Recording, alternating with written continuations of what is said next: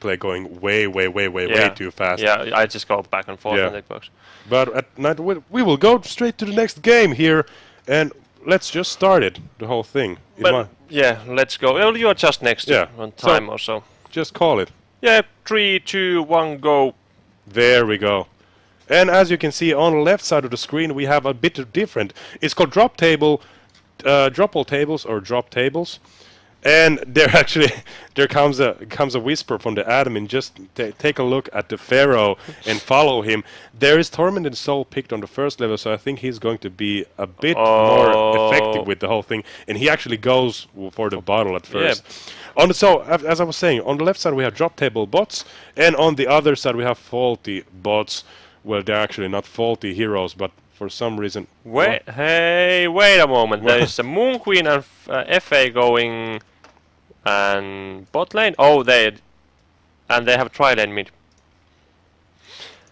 Okay, so they are abandoning the top lane, what is not the most known tactic in, at least in Dota 2 you see it all the time. Yeah. But over here they are abandoning the lane, and there is actually tri-lane on the top lane, and there is a support Moon Queen. Yeah, there's almost a frag on the bottom lane already. And in the middle. Whoa! It looks like this tactic is really paying out. Well, basically you have one killer lane on the mid lane. You have 3 versus 1 that should get tons of kills, but you are conceiving the top lane. And now if these would have awesome EI, they would just start running the Moon Queen and Moon Queen and Demented Shaman should just start running around, just killing everything. But they are now reaching all the experience and. Well, as you can see, here's a bit different. Oh, there was a bloodlust, and just as he was almost saved, he actually tried to dive as Moon Queen and Forsaken Archer on the bottom lane, and they just got molded. In the top lane there was, in some odd reason now the FA did go to top lane and the Flint did go. Oh, it was gonna happen at runes. Oh no, Pharaoh just takes his. He actually fills his bottle and has drink from it. And on top lane there's gonna be a frag. There's gonna be a frag. Is there gonna be a frag? No, there's not gonna be a frag. Oh, there will be a frag, but who will get the frag? Yeah. Who will be a frag? That's the interesting part. It will be Hammerstone. Oh, and Witchslayer and Hammerstone. Yeah, that's both nice.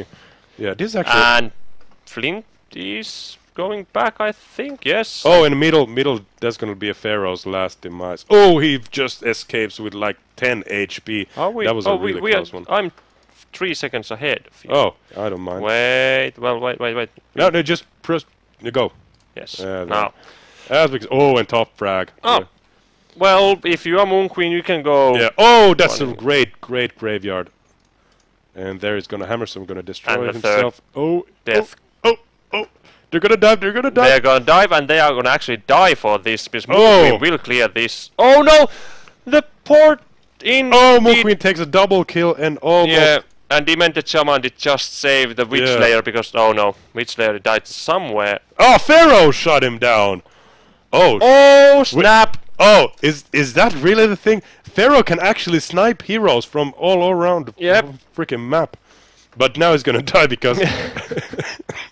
and he's level 2 and... Well... I'm sorry. Yeah, the snipe is nice, but I don't know how much use it can be if you can't get any levels in the mid lane because he was so heavily harassed and killed a few times in the mid lane. Actually, one time only. Yeah. Top lane again, action. Plague Raid is gonna be saved by the bell, and there it goes. It looks like most of the heroes try really aggressive, and once again Pharaoh goes and takes it with the missile. Tormented Soul from here. I'm missing all the damn rockets. Well, when we see a hero running away, we have to start focusing on that hero because that looks like top. We're gonna probably there's a frag or two, but still no missile. Man, I was practicing so much yesterday with Speed 1 because I was thinking we were going to Speed 1. Yeah. And I was like, I'm really confident today with my camera work. And once again, huge dive, and there's going to be a frag over there. Yes. There's nothing. And just they don't mind. They're going to run through the past tower. And they actually are a bit afraid from the Moon Queen at the moment. And there it goes. They're afraid to go through the tower and through Moon Queen, and that's the reason why they both get killed. Wow. Yeah, but Pharaoh, no, he's drinking. Oh no, he's not. Yeah, he has a invis on the bottle, and he doesn't use it. Yeah, I'm not sure if there actually is a code for the Pharaoh to use the invisibility, or if he's going just to use drink, but there is just for drinking there is, that is sure, but I'm not sure. I think they have forgot that one.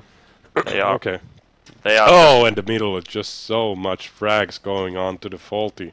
I'm interested to see how this is going to go from here, because at the moment, at first it looked like Drop Table would be taking the upper hand in here, but at the moment it just turned around at some point, and it starts to look that they just have way too powerful heroes, and there goes left and right. The ult is and there's so many low HP heroes. That's gonna be the death of Moon Queen. Yeah, that's it. Yeah, and Pharaoh is tanking some damage. Ooh, he actually used his. Oh, what's gonna happen? He's gonna kill. No, he just teleports away on other lane. No, he has actually drank one bottle charge. Yeah, he drinks. And missile. He just spams that missile. That's really ingenious. I really like what I'm seeing. And Hammerstorm just goes on top lane and takes him away again. Pawned. yeah. Oh man, this is intense. And once again, top lane. Top lane is an action. Yeah, there's no third. Oh, and the missile comes back. That is something really nice. But yeah, you can actually code that decently easy. Yeah, you can, because you just have to calculate the distance between the heroes, and by that Oh, there's not gonna be it's actually on cooldown, I think. No, not anymore. Yeah. Oh, but mid he's gonna take a frag from Forsaken Archer maybe. Oh. Well, no, he's shot the missile to the pool. Oh crap. But yeah, as I was saying, they just have to calculate the distance between the heroes and just put some. And the Plague Rider gets a kill in the bottom. Oh awesome. Man, that Plague Rider is starting to get fat. Everyone is getting fat in the Hellborn teams. They are just killing left and right, and they have already 2 towers down. And actually, when I'm looking the items on Hellborn, they actually have a lot of small items, but that's not a bad thing, because every little helps here. And when these heroes they don't actually know how to stay away from harassing. Oh, there's going to be a frag on the middle. You can't run away from money shot. Yeah, and there's also, well, you have quite nice line when the witch lane on top lane, he just gets killed, and then another frag is gonna come from there. It's too powerful. We're starting to see a pattern here. When there's 3 heroes, heroes that are alone, they don't know how to avoid these moments, and they just keep getting killed just because of the thing that they just run blindly against 3 heroes. I see a creep over that one. Just hit bonk. yeah, and that's it. And now they are actually coming with frag, 2, and that's the better idea. And again, missile has been shot. Oh, it goes to the pool. I'm not sure actually why did it shot it there. Oh my god, he's gonna die. DS was so low. Oh yeah, he was really low. And at the same time, the Hammerstorm is trying actually tanking. Oh, he got blocked by Moon Queen, and there he goes. Moon Queen is playing like a boss right now. He doesn't care. But the Moon Queen, he has a. Oh, what was that? Okay, he has post haste on Moon Queen. That's kind of interesting. I can't watch any of the items on this side. They are going. Oh, only the post haste going up. Yeah. Okay, interesting.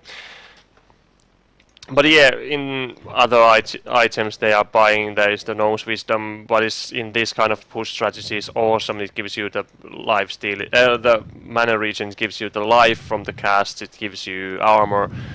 And the Pharaoh is actually getting something. He was really badly bashed in the start, but now he's getting at least some farm, and he's getting that Helm of the Black Legion, what will actually keep him a little bit alive. Oh, and there goes the first friend. Is there going to be a second one, third one maybe? Yeah. Are they going to get new Moon Queen or not? Moon Queen just run away. Oh, there it goes. He runs back. Oh, and there's a gang coming from Pharaoh. But Pharaoh just doesn't understand that he's going to get fried over this. No, he has a haste. He has a haste. Yeah, but he doesn't. Oh, and there's a turnaround from Hammerstorm. Oh, man. That was nice. That was really nice. Is he going to take the Plague Rider here? Yeah. Easily. And that's a hat trick for Hammerstorm. That was really good. Really good. Oh, and there's gonna take Flint is gonna die. It's gonna be 4 frags for him. Where? How? Who? Oh, in the woods. Yeah, here he is. Oh, there you go. Yeah, yeah. And he's gonna probably survive, maybe. No, no. Panic mode now. Yeah. Oh, they get a frag. Moonqueen goes. And then there's Moonqueen versus Moonqueen. Oh, and that's another. Moonqueen wins. Yeah. Couldn't have said it better myself. Couldn't have said it better myself. Wow, this team is just running through. Yeah, it's really interesting because as you can see, most of the damage has been done pretty much just on team fights, but still, random frags appear all over the place. They're just I have nothing intelligent to say about this coding wise. Oh, and the middle one, Pharaoh is gonna get it. Yeah, Pharaoh activates and DD and just runs away. Yeah, I think there's something wrong. Something that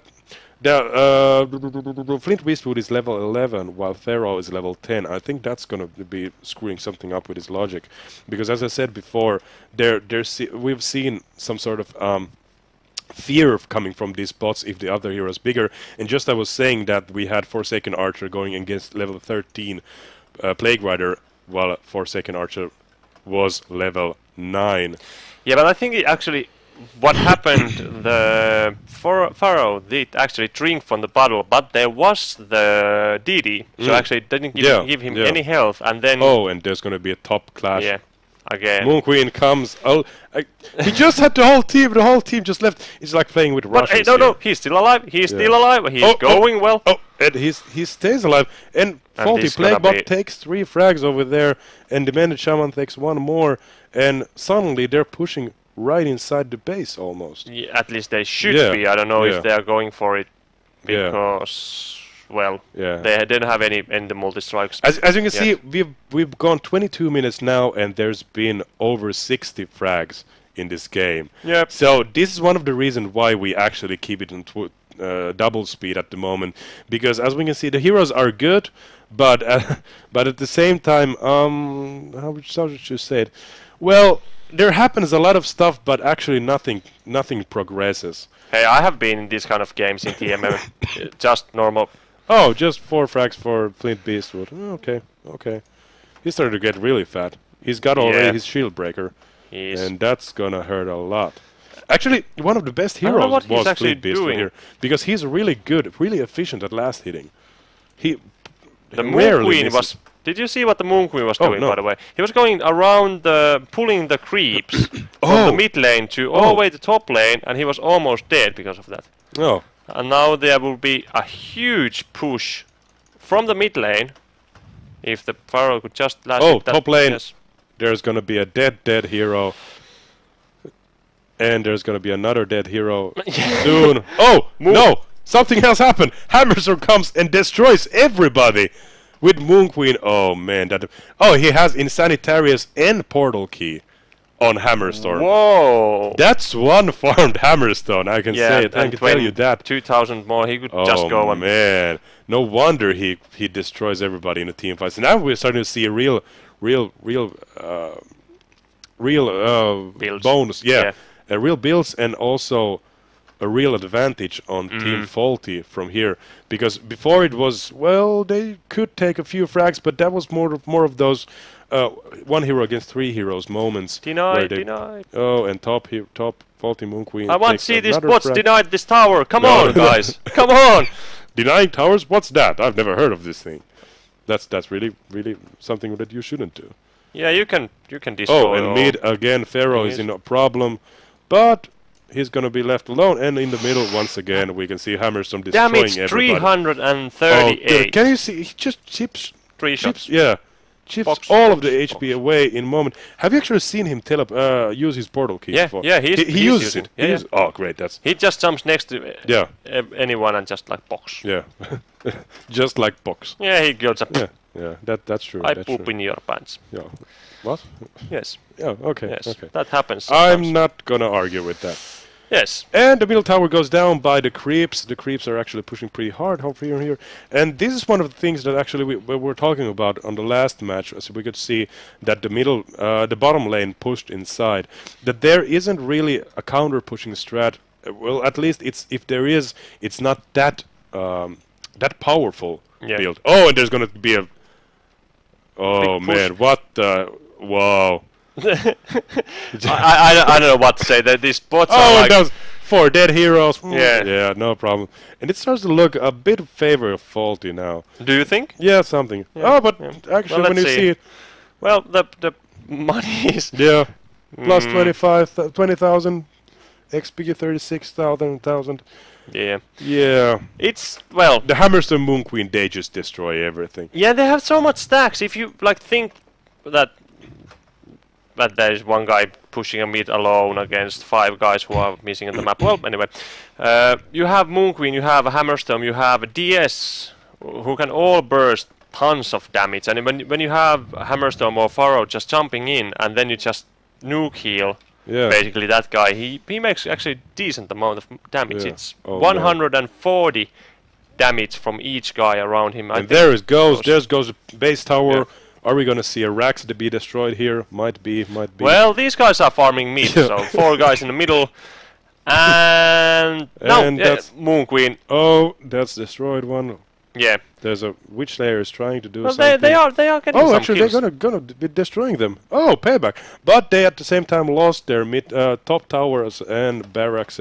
Yeah. So that's actually going to be a nail in the coffin for Team Drop Table. As we can see, most of the creeps just keep pushing and pushing, and this is going to be soon a big problem as the bigger creeps arrive. And there is not going to be any.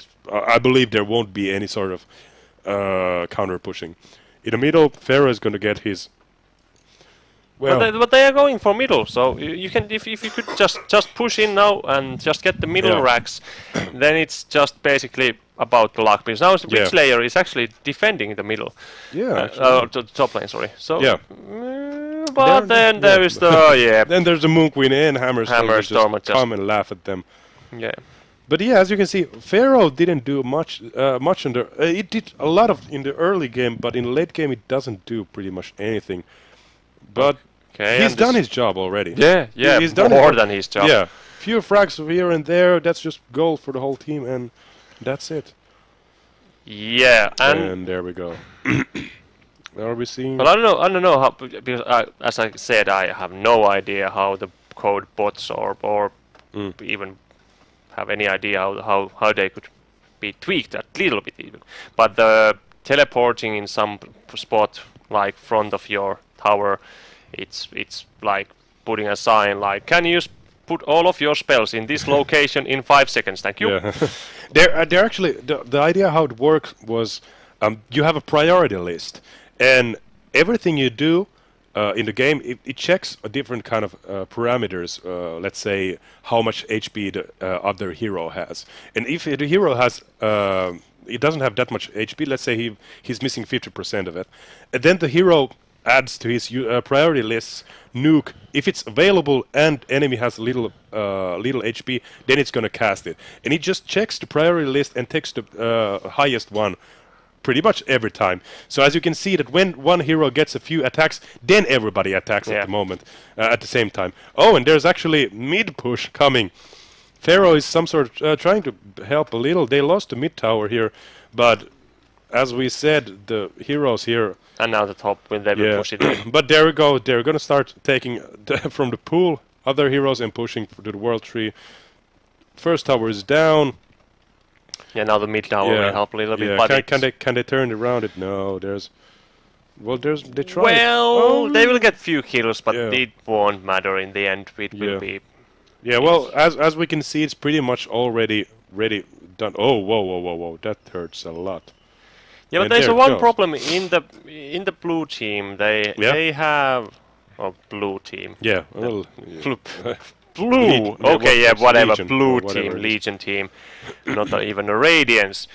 Legion team, they have a carries. They have 3 carries in the team, and that's not the optimum from the start, early game, because Moon Queen did get nerfed quite a lot in few patches ago. His early game is now not that good. Yeah.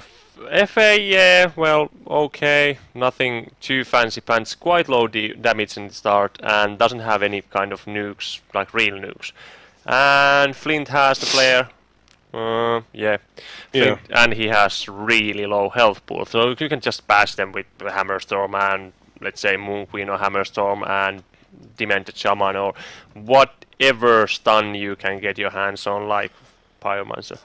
So, but in the end, if they get the game go like 1 hour, then they just will out-attack everything. Yeah, that's true, that's true. So and we start to see here, because Flint Beastwood on the blue team, he's actually starting to get really fat too. He has level 3 of Shield Breaker already. And Shrunken Head. And Shrunken Head. I'm not sure if it actually uses the Shrunken Head. No, he just got it and it's going to end. Yeah. But anyway, he starts to do a lot of damage, and as we know, Flint Beastwood, who just at auto attacks, can destroy a lot of heroes. As we can see in the middle, Pharaoh is once again almost destroyed. There it goes. And it's once again a frag for drop table bots. But at the same time, as we can see, the other team just doesn't care anymore. You just come and destroy everything. Yeah, and Moon Queen has a wing bow, so Moon Queen can there's a level 4 Rift Charge already on Hammerstorm. His normal attack does almost 300 damage. And there it goes. The defeat comes down. And as we can see, the whole game is over, and the win goes to Team Faulty. This is actually quite interesting build. Just go insane Terius, then PK. That's quite normal. And then Shrunken Head. Of course, you need the immunity, but then Rift Shards. And in this kind of bot games, it actually is quite nice because they just out-attack most of the time, and that gives you huge burst on the out-attacks. Yeah, and it